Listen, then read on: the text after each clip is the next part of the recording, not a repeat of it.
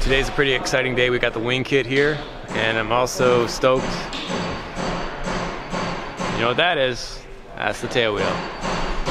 We are building an RV14 tail dragger, and it's coming together. The quick build wing and finishing kits arrive. We get a bunch of building done, and the pre-closure inspection happens. Let's get into it. Surprise! It's an airplane! Yahoo!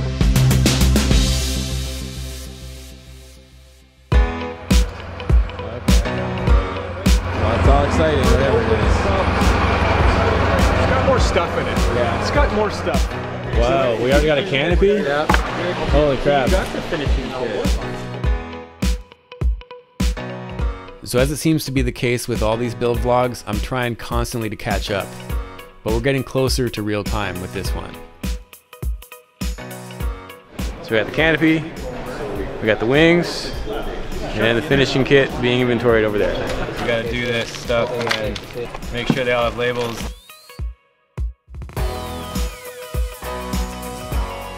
So it'll be a little bit of time lapses and quick montages to catch us up, and then some real-time process stuff with the build. Okay, so we've inventoried the finishing kit and we're closing the box up because we're not going to need that for a little while, but that's the main thing is once you receive something, you got to do the inventory, make sure everything's there and you're familiar with all the parts. One of the biggest challenges with this project is that the guys are on their own to film what they can while I'm gone. And you got a huge wide angle, so you just talk, hey, I'm about to build this piece, and then you can just set up the frame that you want with it. And for the most part, they were able to capture some really great stuff when I couldn't be there. Here we are making a paint booth to paint the interior of the cabin, which is now on end, just to give us better access in here. Such as setting up the temporary paint booth for the fuselage, which was a little bit too big to easily move over to the permanent paint booth, which you might remember from the previous episode, where we had a bit of a priming fiasco. Look at it, right? It's terrible. It's so dusty. The painter extraordinaire. What a joke, yeah. Okay, so now we're getting ready to paint the interior of the aft fuselage. So we got it in the paint booth. So this area here, needs to be painted because it'll be visible from the interior, from the cockpit. Once again, we have the master painter at work. So I apologize for jumping around a little bit. We're about to catch up to stuff that I was able to shoot, but I really do appreciate the hard work the guys were able to do to keep filming while they were getting so much building done. Now we're done painting, ready to assemble. Are we, is this being filmed right now, John? Yeah. I mean, I'm a filmmaker by trade. And I still struggled with figuring out how to film and build at the same time. So understandably, the guys had a little bit of a learning curve to shoot. And when I went to pick up the November footage, there were about 10,000 still images because they'd accidentally shot time-lapse while connecting the tail to the fuselage. But honestly, this build vlog is not about capturing every step in real time as it plays out. That would be impossible. What we're doing here is trying to give you a taste of what it's like to build an airplane. So we're sharing as many tidbits as we can, but we can't shoot everything. But feel free to ask if there's something you'd like to learn about. Was the camera rolling or not? It was rolling at the last minute. Oh. We want to put it back up. November 15th, the fuselage comes down to floor level. We kept the shipping supports on there, and we just made some little feet so that the fuse would be off the ground. So we're supporting it from the front and from the back. From the back, we just made a little kind of a sawhorse. So next step is inspection of rivets, which is coming November 21st. We have Mac inspecting. Yeah, so Mac is every single rivet we put in, he's looking at every one of them. So this is a pretty big milestone. It's the pre-closure inspection, and the next one will be the final inspection. It's all good? Canada, grade A. They're perfect? They're perfect. So Perry, after these pass, we're okay to close them up and finish them off? Yep. Yep. Once the pre-closure inspection is done, we'll be able to finish them up. We'll probably test fit them to the airplane and then take them back off, put them away, and the next time they'll come is final assembly. So there's a lot to this, and obviously we can't cover all of it, but Mac did find a few things that we're going to need to address and fix. Okay, so we're looking at the horizontal stab. There it is right there. And although this build has been perfect, it's we can't say that anymore because it's not quite perfect, because our inspector actually found one rivet.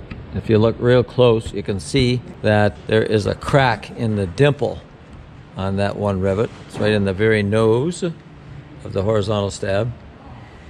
The fix is simple. We're just going to double up the sheet metal in this area right here, dimple it, and then so we'll actually sister that dimple and put another rivet in it, and we'll be as good as new. Perry went over another fairly simple thing with me when I was back later that week. All right, so this is easy. We got to provide drainage for the elevator and the stabilizers, and the reason for that is water could accumulate in both those flying surfaces and affect the weight and balance, of course. And it's just a matter of drilling 3 30-second holes in the lowest point. So I'm not sure if that will be... You wait until it's installed so you know? Yeah, that'll happen right at the end. So my guess is, since this is a tail dragger, it'll be in this bottom corner right here. Yeah. And because there's like no dehedral there, so it's not like the inside will be a lower. Maybe 2 makes sense. One in this corner, one in the far corner. Just in case you have it parked crooked one day and it freezes don't know inside. yet. Yeah. Okay. All right, so that's that. And after reviewing the rest of the inspection notes, Perry caught me up on where we were at with the build so I could get to work. You got to cut that off Yeah. to accommodate the tail spring, right? Yeah. So you got to make a patch. So that's done. But anyway, I don't want to touch that until you know exactly what tail light you're going to use. Yeah, we've got a pretty awesome plan for the lighting figured out. More on that soon. In order to make this part fit to the wing portion up here, I had to build this up a little bit and shape it properly with some West system. And this is the bottom of the rudder. So the kit comes with a little instruction on how to cut the piece of plastic out of there and put this flat in there so that it doesn't hit the tail wheel strut. A really cool side effect of what we're doing here is how much the community has been involved. Now, this is by no means a paid product placement, but I thought this was pretty cool. So he just sent you these to try out? That's awesome. So I'll give him a little shout out. I love working with small companies that have cool ideas. The story goes he got tired of his tools sliding off the jet while he was working, and we all did at some point. So this conforms to basically any surface. You can just like put it even in the weirdest spots. Very cool. When I did my annual, all the fasteners go in there. Yeah. No, I'm proud. Tend to not lose them. What some people think is a silly idea and it'll never take off. He's come such a long way. But do you need an F-16 for to use these, or can you use them on any? Yeah. I'm just glad to be able to be here. It's been a month of standby for that instrument flight test. That was a tiring month, man. So if you missed it, I got the instrument rating finally finished at the beginning of the year. And then I was able to actually start focusing more on this build. So this catches us up to January 2020, and we're almost back to real time. Want to describe what we're doing? I thought you knew. The trick on it was to get the canopy not only flat against the roll bar, but up flat against the underside of the skins back here. Right. And so the instructions on that page, you got to really pay attention to them. As you progressively attach the canopy to the roll bar and to the skins back here, you have to keep pushing back on the back corners of here. You have to keep pushing it back, and that forces it up against the inside of the skin. That's really the trick to it. Okay, so that's as far as we can go on that side. All right, so now Steve is on this side. So Pete, do you mind just like holding this camera while I just go through the process with this one? It's a wide lens, it's on autofocus. All right, cool.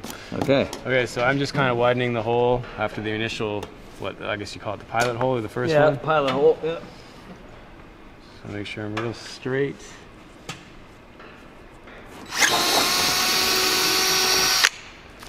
All right, and we got our Tim Hortons coupon that we're just using to kind of Get the shavings out from between. And we're vacuuming as well, just to be thorough.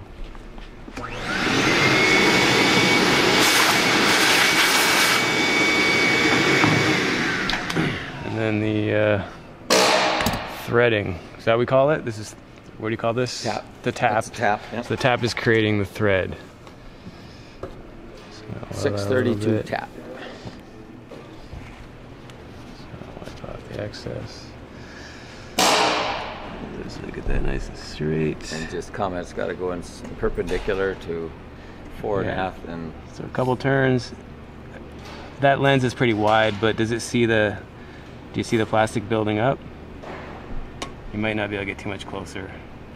Is it showing up? It's a pretty high resolution. Zoom in on it. I can because it's 4K. But do you see the plastic building up? You got a good shot of it. Yeah. So we just turn it like what, a 3/4 turn type thing, and then back a half. To break the chips. Yeah. It's going in nice and square from this perspective. GoPro. GoPro died, that's fine.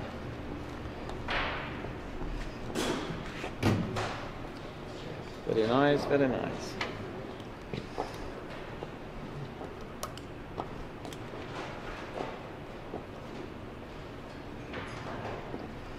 Not through yet. Still getting a good bite. Okay, so there, it got easy, so that means I'm all the way through. And then just back it off.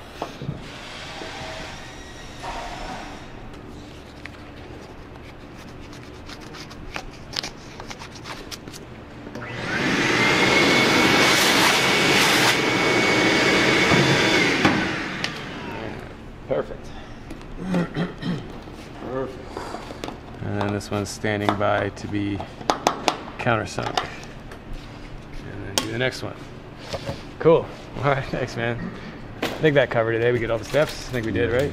Well, the rest of the steps actually involve taking the window off, opening up the holes with a number 27 drill on the plexi, and then cleaning up the edges. As you can see, there's a countersink, but you can also see that the edges are sharp. So what we need to do now is bevel them to a 45.